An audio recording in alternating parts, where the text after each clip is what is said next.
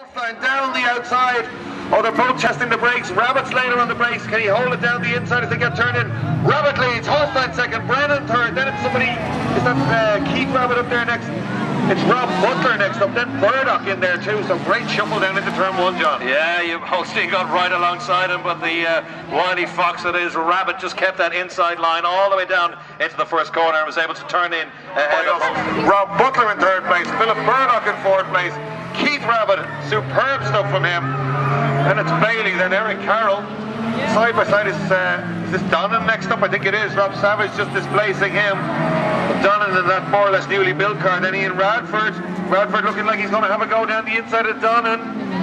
Down the inside of the brakes, doesn't quite make it on that occasion. No contact there just yet. They're all being pretty well behaved, even though we're missing a few, John. Yeah, apologies for those on the main straight and the supercharger on that Golf. It's forced induction of a different kind. Doesn't it sound absolutely superb as it goes by us?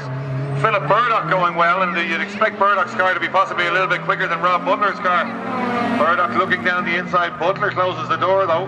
Then it's Keith Rabbit going really well. Rob Savage going by us too, and Savage recovering. But look at these two. Great battle between Radford now and Donnan and the two Integras. 12 and 55 as they go by us. So all a little bit spread out by Irish touring car standards, but it's not over just yet. They're just getting going. But Barry Rabbit really pushing hard.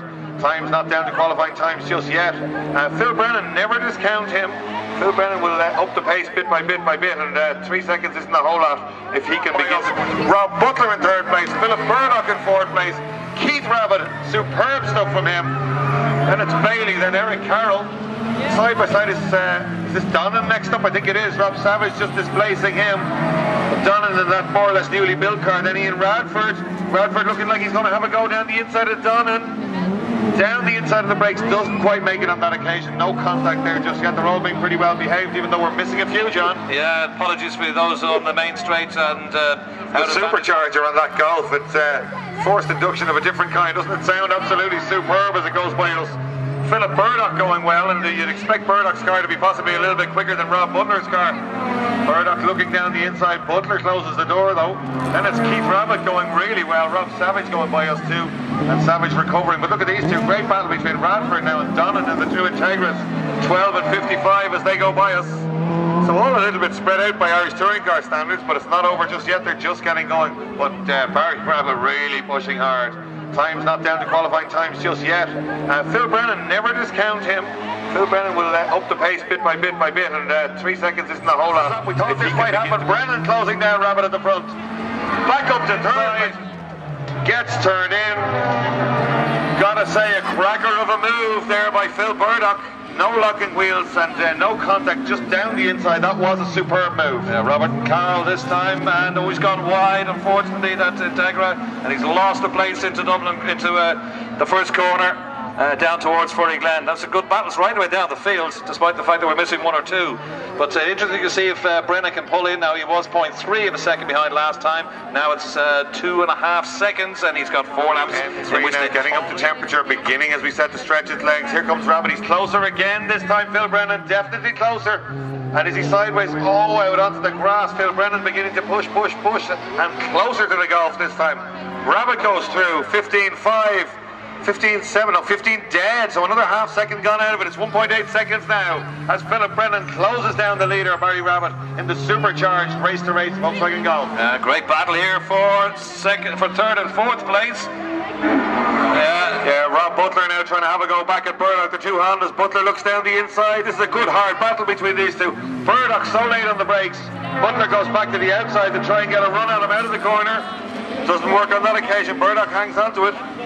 Keith Rabbit, Rob Savage down towards first corner as well. They're having a good old battle. Savage just gets it on the inside there. Savage, of course, on full slicks. Rabbit's car is a touring class car. Oh, he's on a threaded Yokohama tire, but that doesn't make as much difference here as it does at Mandela Park. It's all about the straights here, really, John. 3 laps to go. Last time around 1.8 seconds, so he's what, 1.2, he's pulled back in the last 2 laps. Is that enough? Phil Brennan is finding lots of time. Oh, Rabbit's so quick through the chicane. He's pulling everything out here to try and fight off the attack from the big engine BMW. Yeah, Phil Burdock is pulled away now from Robert Butler. There goes Carroll, Savage and Keith Rabbit in the middle of that, and the Honda Civic, and then David Bailey. They're your top 8 as they go through with 2 laps to go, but that time difference was 3 seconds. It's 1.1 now, and we're on our penultimate lap. Burdock and Butler Flash Pius in 3rd and 4th place. They're pretty much locked together, had their own individual duels right throughout. We're on the last lap, remember. There goes Eric Carroll, Rob Savage through. The Integra of Keith Rabbits and David Bailey passed by the top 8 through. Okay, waiting for the leaders now, and again, John Kenny and myself in the commentary box find ourselves crouching down, looking in under the trees to see who it's going to be. Nowhere, borrowing a car. Roll Rabbit it is, but Brennan's right with him. It's going to be a drag race to the line. Barry Rabbit leads, Phil Brennan right with him. Who's got the brake horsepower now?